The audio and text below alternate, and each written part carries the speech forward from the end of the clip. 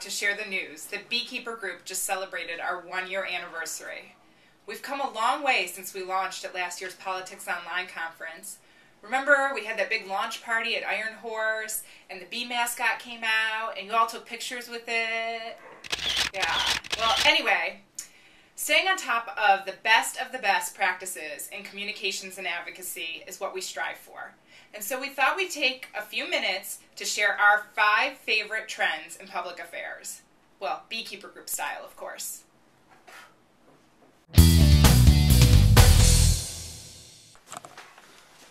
One-to-many communications have evolved from just a conference call. It's easy now for an organization to broadcast an event live with both audio and video and have participants engage from anywhere. It scales with your technology, whether you're on a mobile device or sitting at your desk enjoying a full multimedia experience, you're connecting with your community. And with today's travel budget cuts, it's not surprising that virtual town halls are taking off the way they are.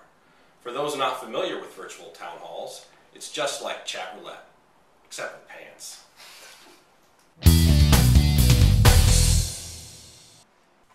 We've said it once, we'll say it again. We can't get enough of producing short videos to introduce an issue, explain policy positions, or just connect with a member base. Whether it's an animation, a message from your organisation leadership, or a virtual site tour, we guarantee you'll get the full attention of your desired audience, even if it's just for a short time. People are inundated with reading material. Give them something short and punchy, otherwise you know where your message is going to end up.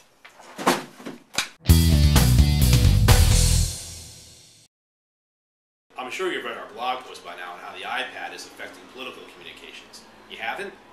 Well, I'll tell you about it now, and you can read more about it later at our blog at hivetalking.com. iPads aren't just cool toys. They're actually great tools to modernize your activism activities, especially the iPad 2, which now has video conferencing capabilities. Whether it's collecting names for a petition, checking in people at an event, canvassing, or your own custom application, it's goodbye pen and clipboard, hello sleek modern design. And what's my prediction for what's next? Forget flying everyone for DC for a one-day lobbying blitz. Forward-thinking organizations will begin to take advantage of the video chat features of FaceTime and line up appointments with Capitol Hill.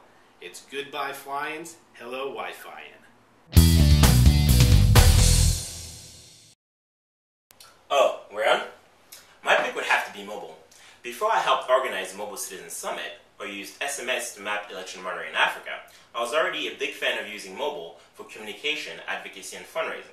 Did you know next year U.S. mobile penetration will be over 100%? And 83% of those messages are read within 15 minutes. Talk about connection.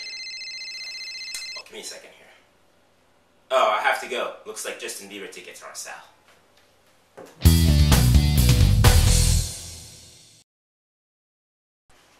If you know me at all, you won't be surprised to learn that my pick for top trend in advocacy is, social media. Once overlooked as a fleeting fad, these web destinations of choice for billions of people globally should be an integral part of any communications campaign. You are all producing such amazing content. Research, reports, legislative updates, event announcements.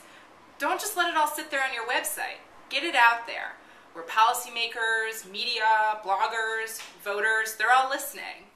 So Facebook, Twitter, YouTube, these are just some of the hives where your bees are now buzzing.